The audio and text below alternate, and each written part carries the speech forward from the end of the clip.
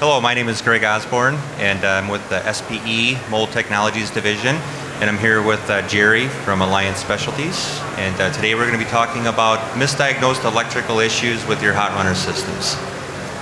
A few months ago I got with Jerry and we talked about some of the issues that we see with hot runner systems, and a lot of people automatically think they have a poor heater in their hot runner system when things aren't working correctly.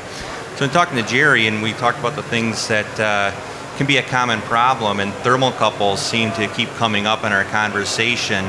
So the majority of our talk will be on thermocouples. And Jerry, do you want to explain how a thermocouple works? The thermocouples sense the heat from the end. Most systems in the United States run on a grounded system. So it's the end of the thermocouple that actually projects all the heat and brings it back to the controller, telling the controller to put more heat out or retard heat. The problem with a thermocouple is it is so small and it is so thin that any little pinch in the thermocouple can cause it to misread. That's a good point, Jerry. Another thing people think is they can actually check the resistance of thermocouples in the system and that they should all measure the same, and that is not the case, is it, Jerry? No, it isn't. Different lengths and different wires will give you different resistance as they go through. These two thermocouples are exactly the same, and they will tell the controller the same thing from the very end up here. But the length of it, if you took a meter and metered it, would give you a different resistance for the whole thermocouple. And people think that the one is shorter, it doesn't have the resistance of the other one, so it's no good. That's a good point. The other thing we talked about is the different types of thermocouples that are sold here in the U.S. And you know, being a global market, we can get thermocouples from around the world. And you know, they all have different readings. We have a type J and a type K, and typically in North America we see the international standard, which is black and white, and we also see the USA standard, which is red and white. Jerry, do you want to tell us how we can tell the difference between a positive and negative wire? The difference on the wiring is one is ferrous, where it's magnetized. That's your positive. No matter what color it is, that's your positive leg. The other one is just a general neutral, I would call it, that would go down through. And the neutral hooks up to the other post. That is your main way of going over and telling the difference between thermocouples. That's a great point. The other issue we saw with thermocouples was the way that they're assembled. The assembly for the thermocouple is very important. If the thermocouple isn't hitting the bottom of the steel, it's not measuring the correct temperature. Jerry, do you want to explain that a little bit further? The end point on the thermocouple is where it reads from. If your hole is deeper and it doesn't go all the way down, you're reading air. The air might be a different temperature. You could be off as much as 10 to 20 degrees on your heater just because it's not reading actual metal temperature. And in a multi-cavity system, that makes a big difference. If you've got 16 drops in a system, and one of those thermocouples, like Jerry said, is just 10 thousandths away from the steel, it will react differently in that multi-cavity system and actually cause a lot of problems. Jerry and I talked about this at length, and it's one of the hardest things to find because only 10 thousandths of a difference between touching and not touching can create problems when you're molding.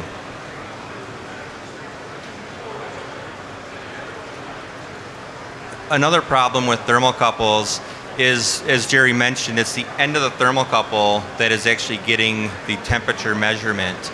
The problem is inside of a mold, those wires can become pinched, and now we have a new temperature reading point. Jerry, do you want to explain that a little bit further?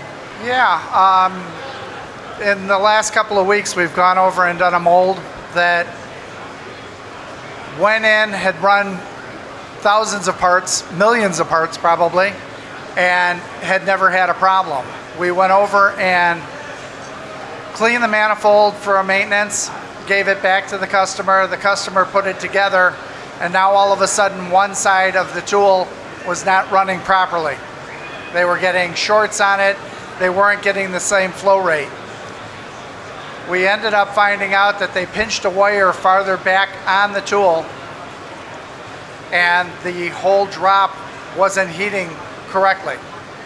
So by the time the manifold turned around and got the plastic from the manifold to the tip, it had dropped in temperature and started solidifying so that it wouldn't turn around and flow as evenly as the other side did. It became a big issue. We ended up cleaning it again and checking it again just to find out it was a thermocouple problem.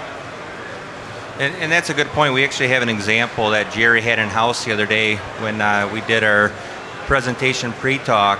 And in this thermocouple here, you can see a few different pinch points from the tip. So in this case here, we were actually reading back towards the middle of the thermocouple probe and not at the tip. We also talked about different ways that you could actually test that. And one of the ways you can test that is, using hot water or something of that nature. And here's a little tip for a pinch point test. You can actually put your thermocouple into a cup of boiling water or hot, substance like that. And if it reads instantly when you put the tip in the water, then the thermocouple is not pinched. If you keep inserting that probe in there, when it hits the pinch point, that's when it'll see the dramatic temperature increase.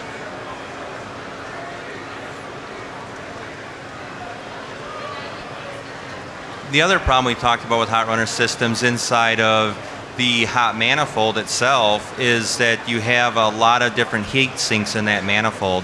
So it's not always a heater that's causing a problem. You could actually have too much contact on that hot runner system and it's actually dissipating, pulling the heat away from that manifold into the steel plates.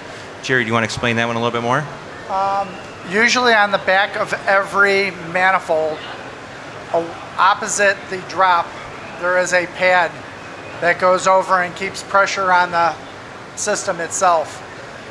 That pad usually can be made out of titanium or cut correctly so that the heat isn't drawn up through it and turn around and transferred into the manifold itself, or the mold base itself, drawing the heat away from there.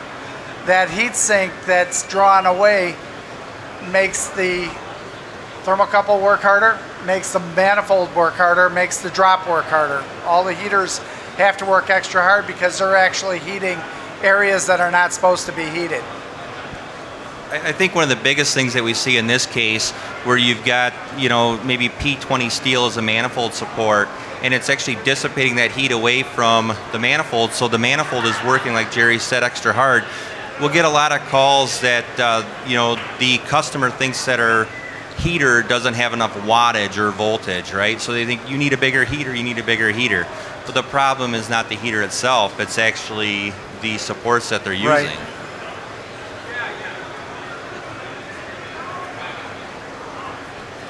Another point of concern a lot is the tip contact, and sometimes the material differences can change the amount of tip contact you need, right, Jerry? Right. You can use beryllium copper. There are a lot of companies have gotten into carbide tips and everything else. So different tips will draw off or dissipate heat faster than others. So you have to be careful with the tip type, and each company turns around. I know DME does. They have multiple grades of tips that you can turn around and get to turn around and put into the system to go over and regulate your heat. Yes, that's correct. Another thing is the plastic material itself, right? So let's say they built a manifold and it was spec'd out for a polypropylene material. That would require more of a tip contact on the cavity block to control the gate. If they switch to a nylon material that runs at a higher temperature, they're going to have to reduce that tip contact. And that's something to keep in mind as well, right? Right.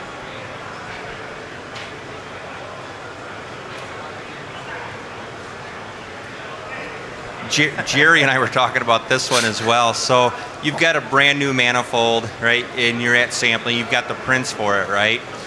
Jerry doesn't have that luxury all the time, right? Because he gets 20-year-old manifold systems that are in ill repair. There are no prints for it. and he's trying to determine, you know, what is the wattage of this, what's the resistance of this heater supposed to be? Well, one of the formulas you can use is you can take the voltage squared divided by the watts, and that'll give your ohms resistance. I've got a sample manifold heater here, and on most heaters, the voltage and wattage is listed on there. So in this case here, we had a 230 volt heater, 960 watts. When you do the math, it turned into a 55 resistance, ohms resistance. So we could verify this heater is good or not by just looking at the stampings on the heater and then doing the arithmetic there.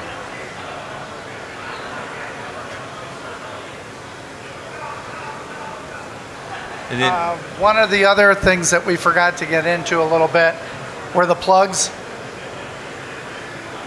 Most of the plugs, your contact wires and everything else are in a pin.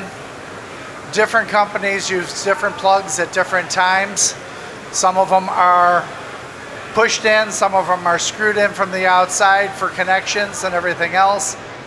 The biggest thing that we've seen is they'll go over and put pins together with their wire sets. They go over and push a pin back or push a pin off to the side where they're not making good contact. And it's just like plugging in a plug on an outlet and not having both prongs into the plug all the way. It's going to get hot, it's going to come up to a certain temperature, but then it's not going to draw all the way. That's correct. Another thing we didn't touch on that we should have is splicing thermocouple wires, right? So we talked about pinching a wire in the system itself and then adding new wire to the length of that. And a lot of people are in the misconception that you can just grab the similar gauge wire and splice your wires, but you actually need to maintain those same ferrous, non-ferrous connections, right? Right. You're almost better just trimming them back on both ends, stripping them back and using the original wire. That saves you from getting a different size gauge of wire coming back to the plug, which can affect your reading it immensely. Yeah, that's correct. In my service bag, I always kept extra wire in case I needed to splice wires in the field. We appreciate your time today. We hope we helped settle some of the misconceptions with misdiagnosed electrical issues in hot runner systems. Thank you. Thank you very much.